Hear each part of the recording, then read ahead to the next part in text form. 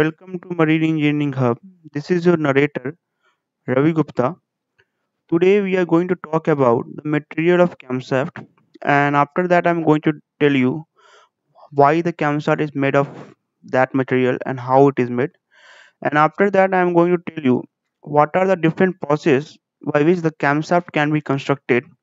And after that we'll see what are the arrangement which is being used for a two-stroke engine by MAN BMW and by the Sulzer RT engine. So let's begin the video with material of the camshaft. So what basically the material which we are using for the camshaft is nitriding alloy steel or medium carbon steel. So why nitriding is done? The question come and asks, and how it is done. So this is the camshaft discharge you can see, and nitriding is a process in which we are case hardening, means we are hardening the top section of the cam which is subjected to repeated follower up and down movement to make it harden so that it can withstand the hardened top up and down movement of the follower and resist the wear. The surface need to be hardened, and for that nitriding is done.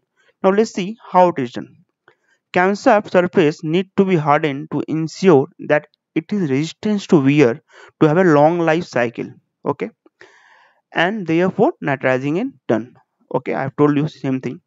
In nitriding process, the material is subjected to high temperature. Means the camshaft alloy steel is subjected to high temperature and around 500 degrees Celsius, and it is kept in a ammonia gas chamber for a period of 96 hours.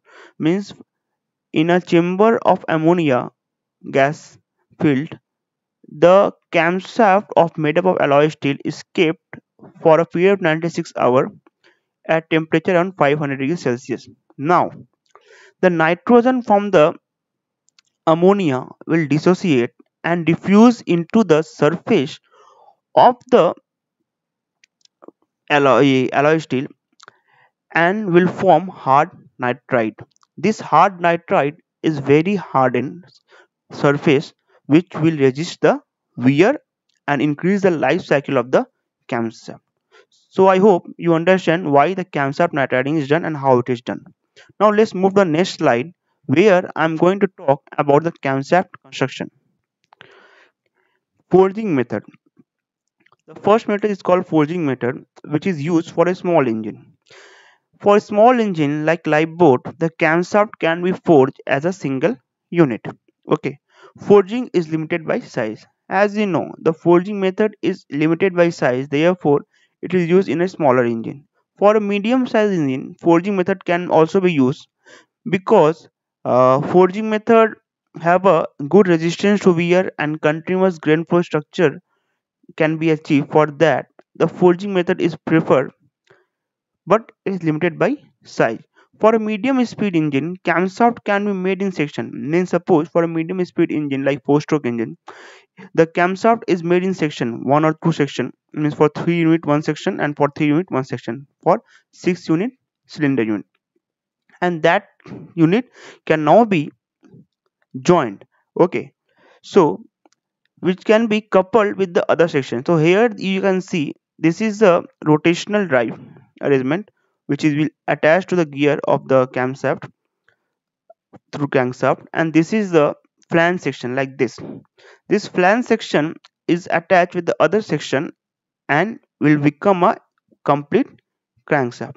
Now the hole in the crankshaft gives the angular displacement of the cam is adjusted by the angular displacement of cam is adjusted by the number of hole in the flange section. So what do I mean by angular displacement? Suppose there is 1 2 3 4 5 6 7 8 9 9 holes is there. So 9 divided by 360 means 360 degree by 9 is 40 degree. So each the 40 degree displacement can be adjusted with the help of this. Means for each between each hole there is a difference of 40 degree. So that angular displacement can be adjusted by the number of hole in the flange section, that I mean to say. Now let's see how the camshaft is constructed for larger engine. Before going to this, let me tell you this. This is the flange section. Okay, if the crankshaft is long enough, then also the camshaft need to be made in section. But in large engine, three different components are used. This is the cylindrical section, this is the cam profile, and this is the coupling, means collar joint, which is being provided in between.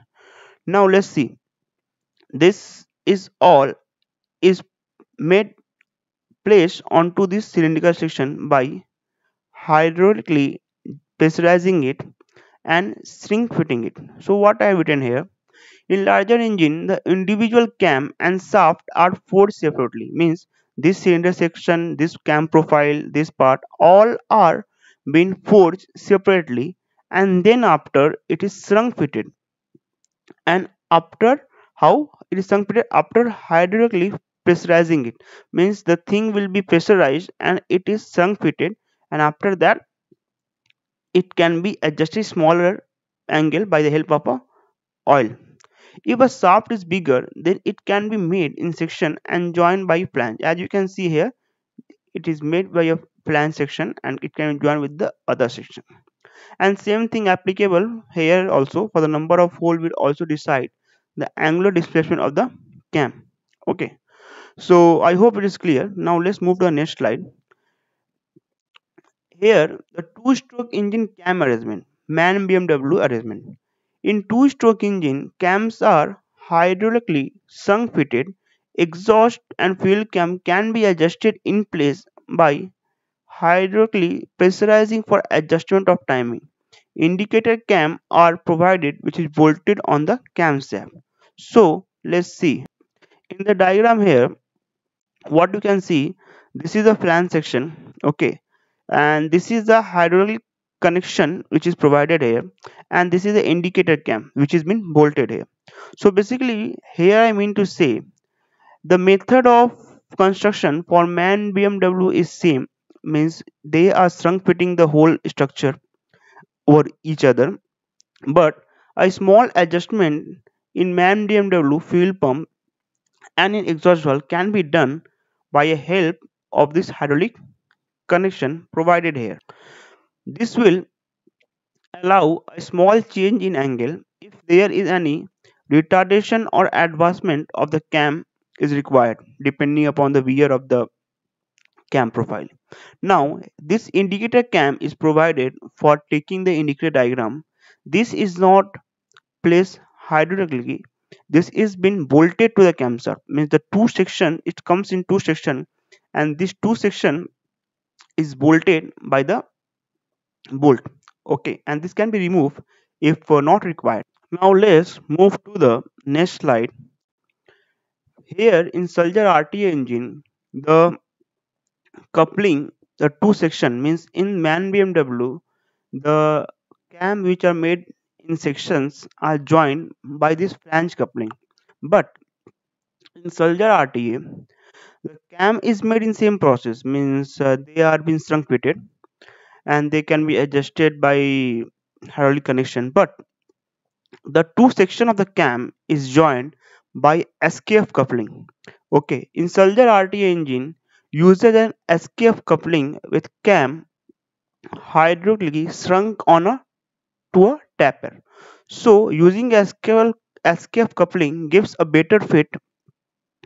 As you know, this has been first pressurized, and after that here the oil will be injected and it will be pressurized, and after that this section will be moved in. By this a better grip will be achieved, and for that soldier uses that SKF coupling method. Now I hope the basic construction of the cam, how the cam is constructed in larger engine and how it is constructed in smaller engine, and why the forging method is not used for larger engine is clear, and what are the material of camshaft and why it is chosen is clear. Friend, please do like and subscribe my video, and please share if you like it, and please remain tuned. More camshaft upcoming series will be uploaded where I will discuss more advanced level of the camshaft. The basic, and if you have not haven't watched the part 1 where I have discussed the basic of the cam, please see in the end screen it will come, and please click that and you can also watch that. Image credit goes to marinediesel.co.uk. Thank you, friend.